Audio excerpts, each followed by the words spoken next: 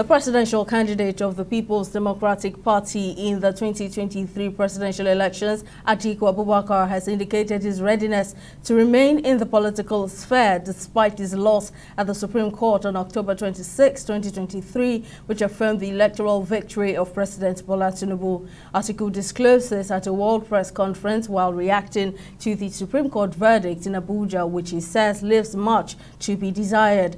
While he expressed confidence that history would vindicate him, Atiku further added that there's little or no hope for the country's democracy and electoral policies.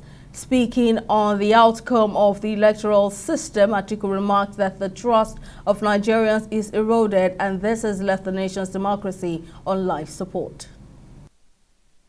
As long as Nigeria wins, the struggle would have been worth the while.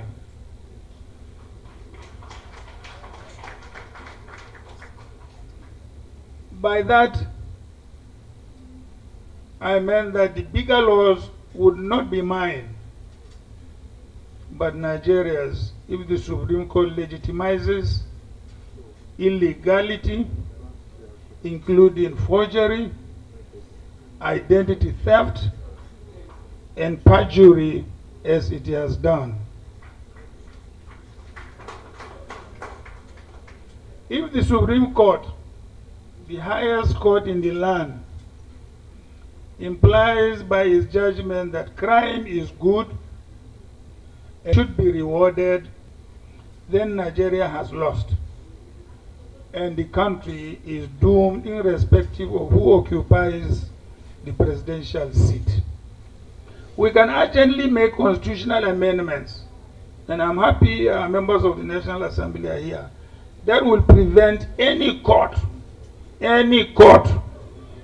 or tribunal from hiding behind technicalities and legal sophistry to affirm electoral haste and undermine the will of the people.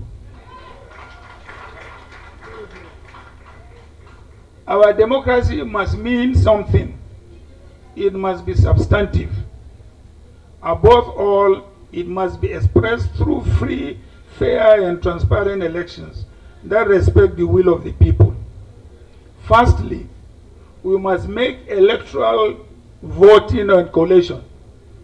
Members of our National Assembly here present, we must make electronic voting and collation of results mandatory.